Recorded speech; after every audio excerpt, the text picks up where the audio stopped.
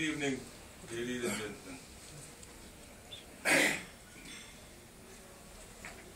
In this lecture series, I think we have come to a point when we are going to address a very interesting topic. The topic of relationship between the political executive and the civil service. I think it goes without saying that in the task of state building, we require both a political executive to envision the wishes of the people and a permanent civil service to translate the vision into reality. The relationship between the two, I think, is extremely important for state building. And I think it's also true that the subject of relationship between political executive and the permanent bureaucracy has not got the attention it deserves from political thinkers. I, for one, think that this relationship is crucial for the development and growth of a nation, particularly of a young democracy like India. The political executive, by design, is an instrument of elected government to set policies for the country as a whole. They have these positions because they have won the verdict of on public policy. Therefore, it is expected that they are willing and able to devise these policies in the best interest of the people. They play a very decisive role. They play a decisive role in state building. I say state building again because state building, I think, is the craft that is needed for a country like India or for similarly placed countries. In my view, the civil service plays an entirely different role. They implement policy, besides, of course, helping to make it. And they bring this expertise and knowledge on the basis of institutional memory and domain knowledge. These are the two things: institutional memory and domain knowledge. In India, generally, the civil servants live their whole life in government. Though, of course, now it's changing. Now, my first hypothesis is that these roles are separate. And we must do everything we can to keep them separate. This must be understood by both the players, the politicians and the civil servants. There should not be any confusion. If you recall, the shape of the Indian civil service was debated very extensively in the Constituent Assembly. And at the cost of opposition from some of the members, Sardar Patel held the view that we must have an independent civil service. He said in the Constituent Assembly, I think in October 49, he said that the Indian Union will go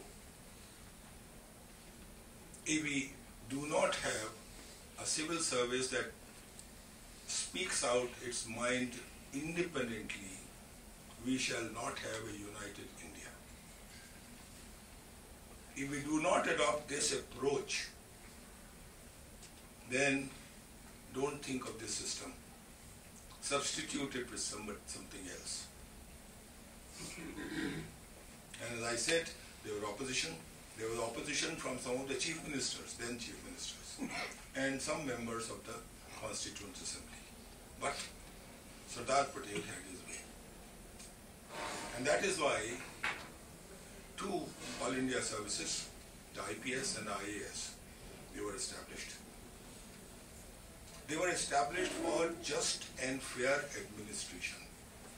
And to safeguard these services from the vicissitudes of political convergence, beautiful language, it's used in the Constitution, from the vicissitudes of political convergence, they were covenanted in the Constitution. So we adopted a Bavarian civil service. A civil service, a permanent civil service, appointed on merit, and having the core values of integrity, efficiency, objectivity, political neutrality, and the most important of it all is an ability to transfer its specialized knowledge and loyalties from one elected government to the other.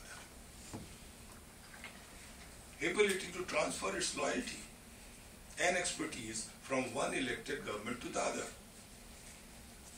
And ladies and gentlemen, I think that poses a problem. This last feature poses a problem.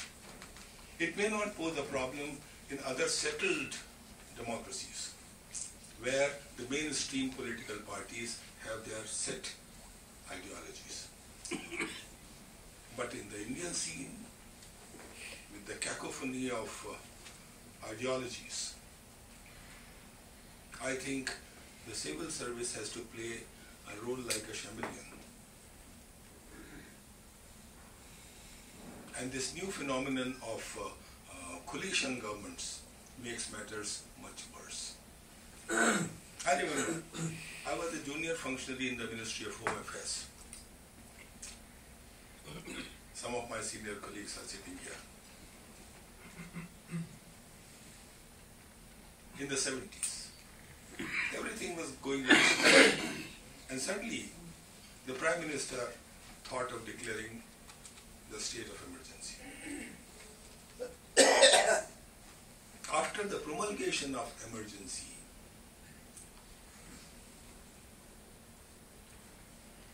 well, we started looking for, I was told by the Home Minister, then Home Minister, to draft a paper, draft a white paper on for the justification of emergency. The white paper was called Why Emergency? So I did a thorough research on the writings and speeches of Jayaprakash Narayan and picked out the most objectionable parts and gave a draft. The draft was edited by my joint secretary, and finally it was tabled in the Parliament. Came 1977, emergency ended, and we had a new government. All the civil servants took a U-turn, including me. We started looking for instances of excesses committed during the emergency. I tendered papers in Shah Commission. And I think this sort of a situation is being faced by hundreds or thousands of bureaucrats in the country. There's another problem. The problem is of the Indian state. As we all know, the Indian nation came into existence because of the Constitution, not the other way around. We have a union government and we have state governments. They all are coexisting.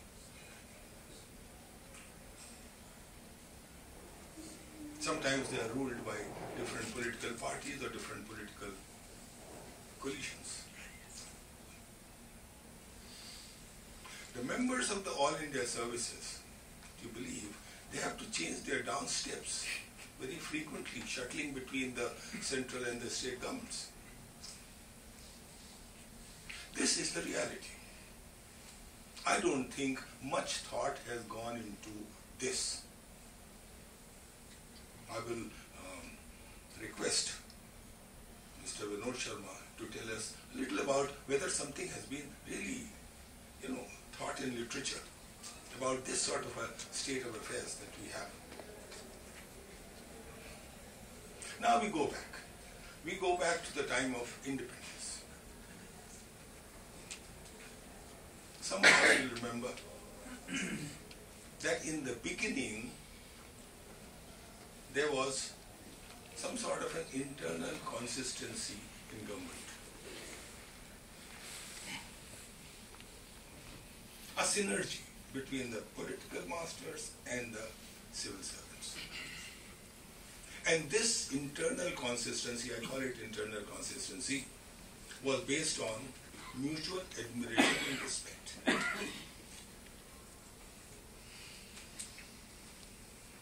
The civil servant respected the political leaders for his leadership qualities. He had a mass following. He knew the pulse of the people, what the people needed. He was purposeful and pragmatic. And the politician, he respected the civil servant for his impartiality, for his integrity, for his knowledge of the subject. And the politician could rely upon the bureaucrat for right advice and faithful implementation of policies. There was a mutual respect. This state of internal consistency started from the time of independence, and it was there, I think, till the end of 60s or the beginning of 70s.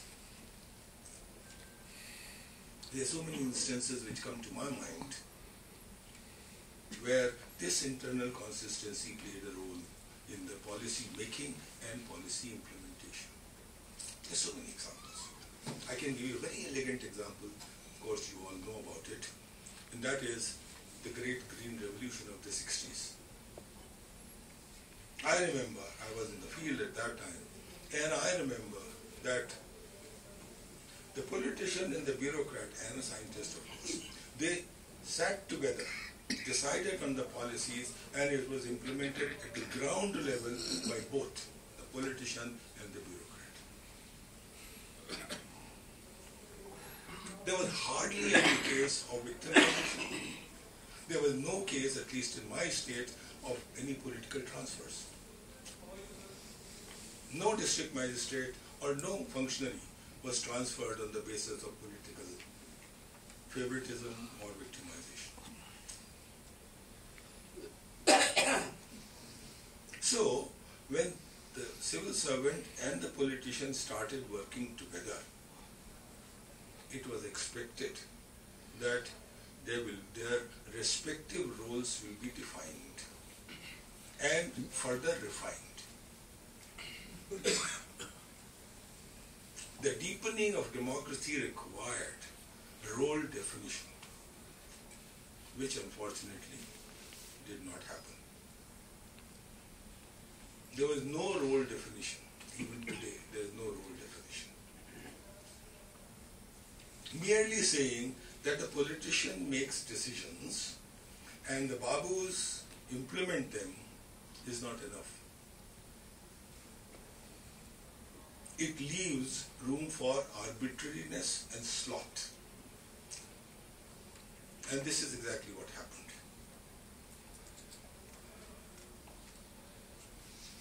It went on very well for a couple of decades. And thereafter, something snapped.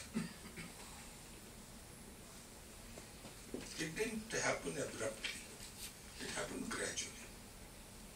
There was a gradual introduction of the element of temptation in governance. A new element was introduced, and that was greed, personal greed. The impulse came from extraneous sources.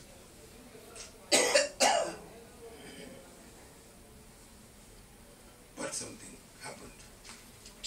It was very gradual. It was like the syndrome of boiling a frog. If you put a frog in boiling water, it will jump out. But if you put him in cold water and slowly heat the water, then it will boil. That is what happened. Gradually, I've seen it. Some of us, older people, we have seen it. Trust turned into distrust.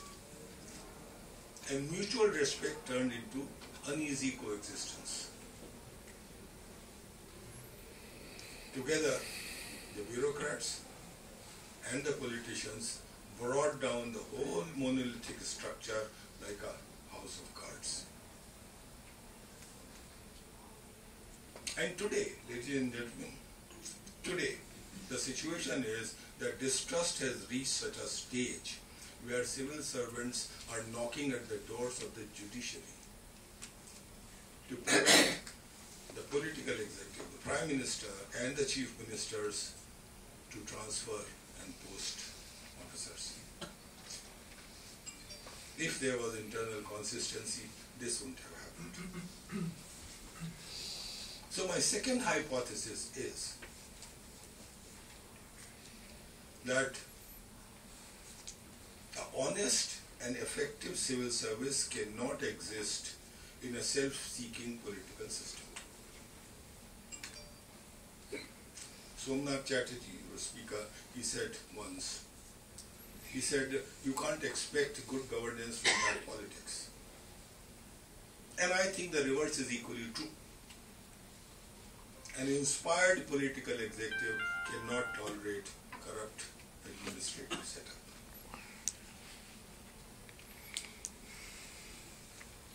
Today, what is the situation? We all know. We have seen it. Every day in the newspapers it is appearing. The ministers are increasingly suspicious of the performance of civil servants. The ministers do not want to take the blame of what happens in their ministries and departments. The civil servants, they are feeling insecure.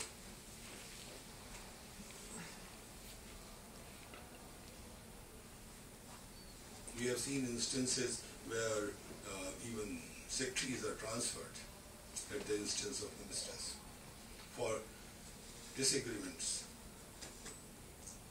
Today, I don't hold a briefer either, but today the relationship between the two is aptly described by an anecdote that this man, he went to the zoo and he saw a lion and a monkey in the same cage.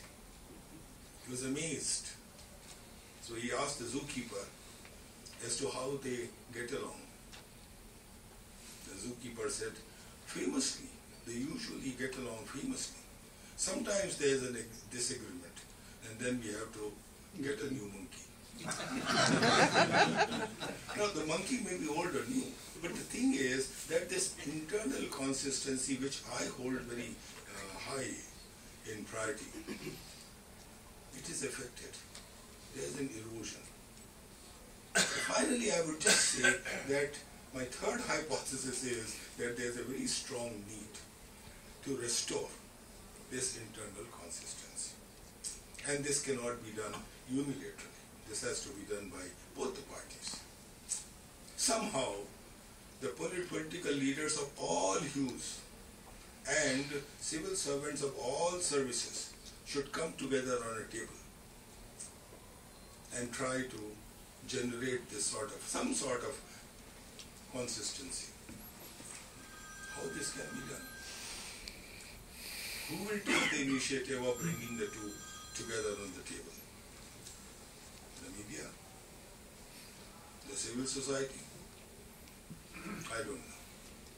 We'll seek the answer from our learned speakers. Thank you very much.